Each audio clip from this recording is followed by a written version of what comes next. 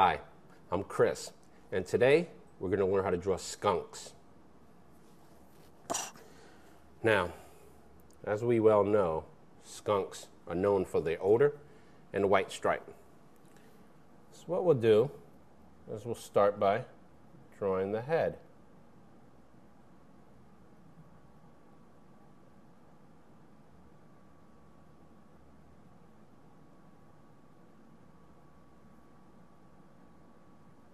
And there's the body. Might curve it, little hump, and then it comes out roughly tail.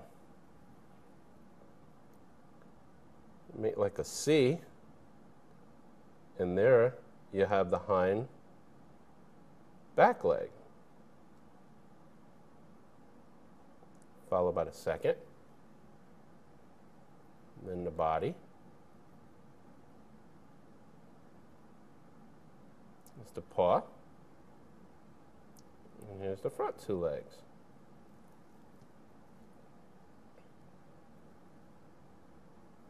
We'll put a little smile because he's happy to be a skunk. Now, we'll take this green and we'll give it the stripe. Usually it has a stripe starting from the nose, going up the forehead, and it trails along the body. So what you could do is make your line a little wider when you come out over the back. That way you're showing that this is the skunk line.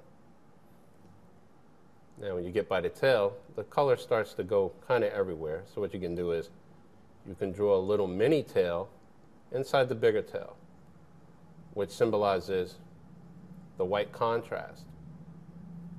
Have that. Give the nose a little color and add a little atmosphere that shows it's a skunk.